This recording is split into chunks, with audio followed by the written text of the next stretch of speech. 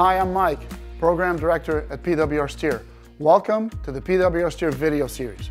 Today, we're going to do a basic rack and pinion installation, and this will cover the typical steps that would apply to most vehicles. While the vehicle is still at floor level, set the wheels straight and secure the steering wheel to prevent it from moving in any way. This is very important to prevent clock spring damage affecting the airbag operation. Here, we're using a holder to secure the steering wheel. Before we remove the rack and pinion unit, we need to flush the system. This is a good time to remove the power steering reservoir because it will need to be cleaned before you refill it. In a lot of cases, the reservoir cannot be cleaned correctly. Take a look at these cutaway examples. As you can see, the mesh in most cases cannot be cleaned. Power steering fluid gets contaminated as parts of your system slowly wear out. Things like bearings, the inside of hoses, gaskets, or seals will deposit tiny particles in your fluid. If the reservoir is contaminated, it will contaminate the system and shorten the life of the new replacement part. We'll do the job right and install a new reservoir. Fill the reservoir with the OEM recommended fluid. Next, we need to flush the system by disabling the engine from starting and disconnecting the return line to the pump. Crank the engine over, pushing the old contaminants out through the return line.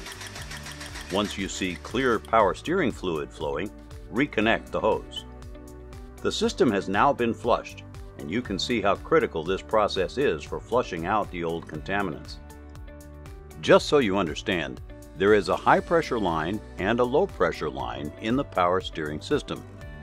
The power steering pump sends the fluid to the power steering rack through one hose, a high pressure hose, and it returns to the power steering fluid reservoir through a second hose, a low pressure hose.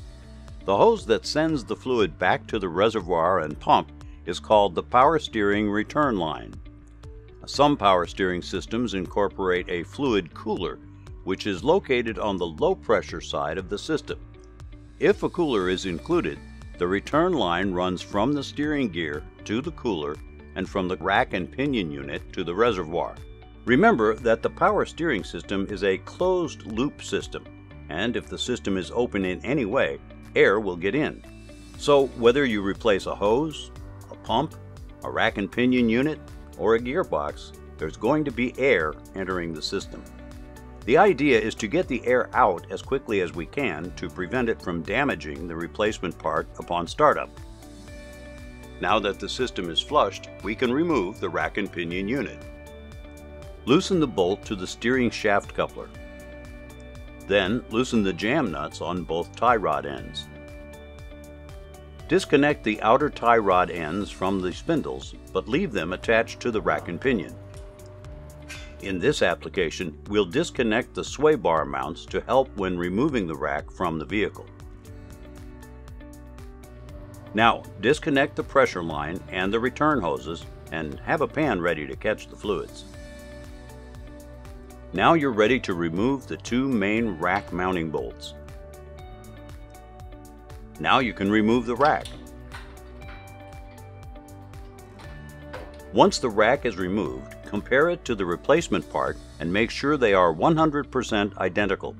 Some specific things to look for are: the tie rods must be the same length, thread size, and pitch. The hydraulic connections must match in size and location. And the bushings must be the same size with the same spread.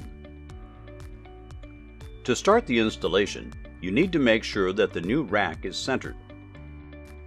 To do this, you need to rotate the input shaft steering sector all the way in one direction.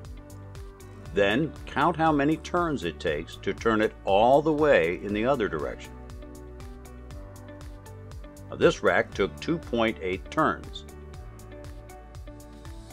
Now turn back 1.4 turns and the rack is now centered. Next, take a tape measure and measure the distance from the tie rods to the steering shaft, center to center. Mark down your measurement. You'll need to do this for both sides.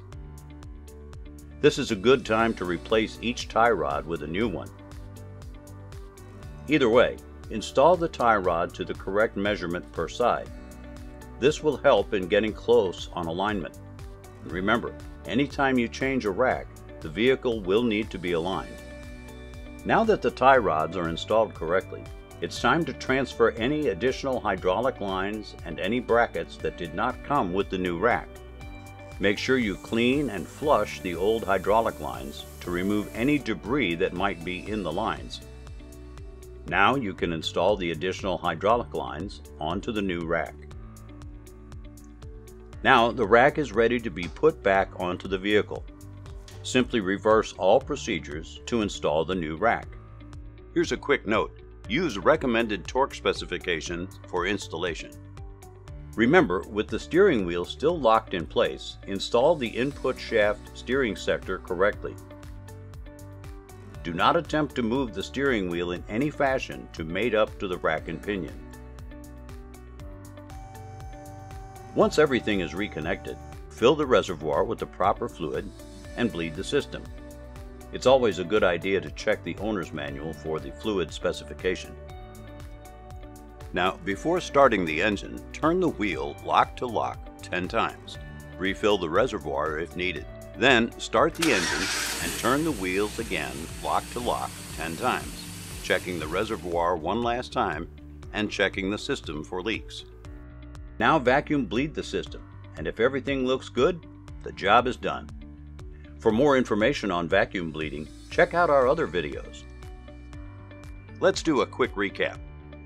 Check belts for cracks or oil contamination. Check hoses for leaks or wear and replace them if they are 5 years old or older. Inspect the power steering system and the suspension system. Always install a new remote reservoir if applicable. Flush the system with recommended fluid type.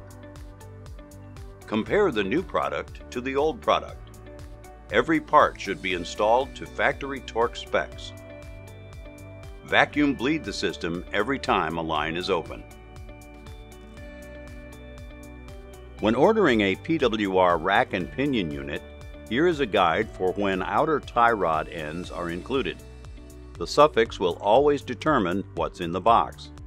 Any rack part number with a T suffix determines that the outer tie rods are included.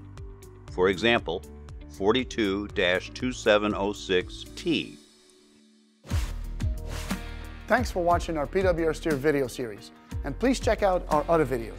And remember, our products are 100% new, 100% tested, engineered in Memphis, Tennessee.